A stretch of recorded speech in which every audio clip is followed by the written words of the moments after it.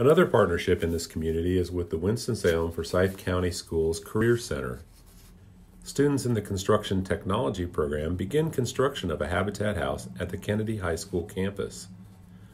Once construction is well underway, Habitat Forsyth then transports this house to its designated lot, where our staff and volunteers alongside the family will complete the home.